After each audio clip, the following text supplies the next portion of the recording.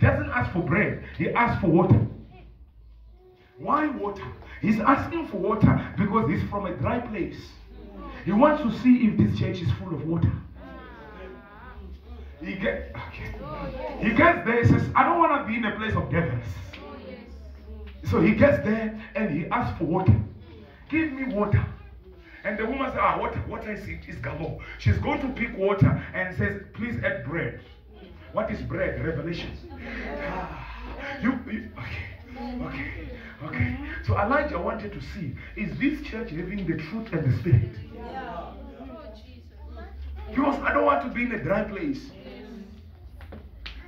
So she then goes and prepares the meal for him. And he eats. Now, where out after that? Let's go back to Gideon. Now, the fleece full of water. Land full of water. John 7:38. Out of your belly shall flow the rivers of life, water.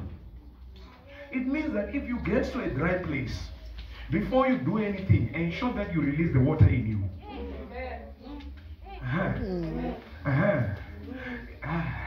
Now, when the river flows out of your belly, when you get to a place, ensure that you release the river, so that you deal with any dryness that is in the place. I'm done.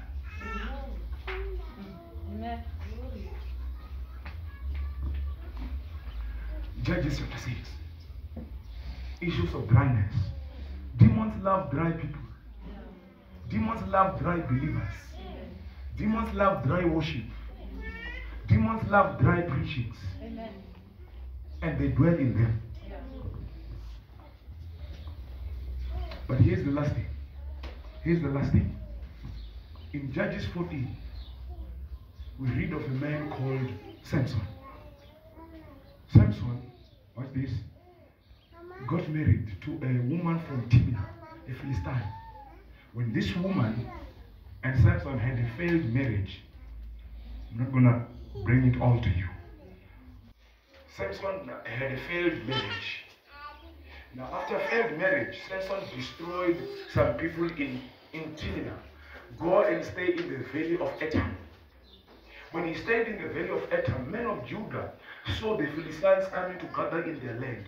And they asked, what are you coming to do in our land? They said, we're not coming to fight with you. We are coming here for Samson, who destroyed our people. And where was Samson? He was at the valley of Etam. When he was at the valley, the Bible says that the men of Judah came and tied Samson to hand him over to the Philistines. And on their way to hand Samson over to the Philistines, hear this. When they are on their way to hand him over, the Bible says that they arrived in a place called Lehi, Ramat Lehi, or Lehi, the place of the jawbone. Lehi means jawbone.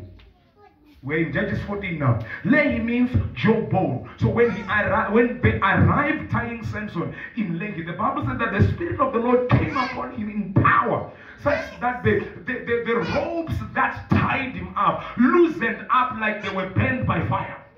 And the Bible said that Samson picked, you know this very well, he picked a jawbone of the donkey and destroyed 1,000 Philistines.